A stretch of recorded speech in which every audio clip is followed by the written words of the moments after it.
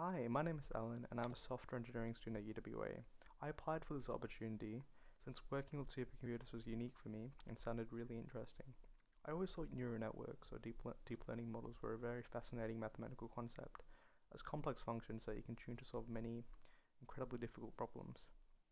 One such problem being the extraction of information from an image, otherwise known as computer vision. As this was a field that I had some experience in through university research placements, as well as an interest, I was keen to apply to the Pawsey internship.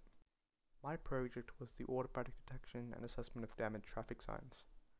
This involved extending a state-of-the-art object detection algorithm known as EfficientDet to extract information characterizing sign damage.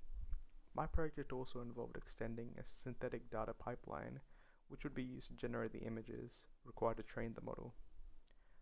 This topic is important, as traffic sign auditing is a costly task when performed manually.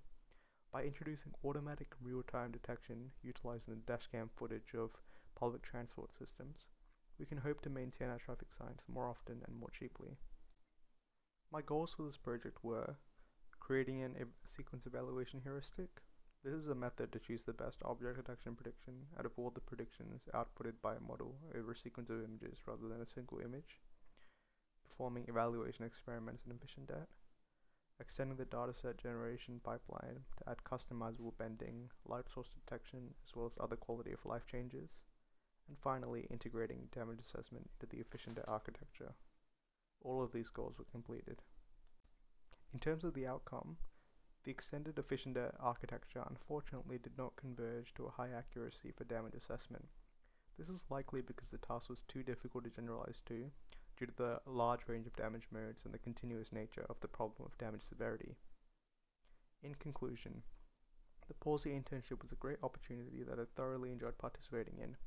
This opportunity helped me appreciate the complexity in architectural choices for a deep learning model and understand the concepts regarding building and training these models. Furthermore, I learned how to use the Slurm workload management system to allocate jobs and perform computation on these supercomputers. Although I wish I had more time to improve upon the architecture of the extended EfficientDet model, this experience was incredibly educational and interesting.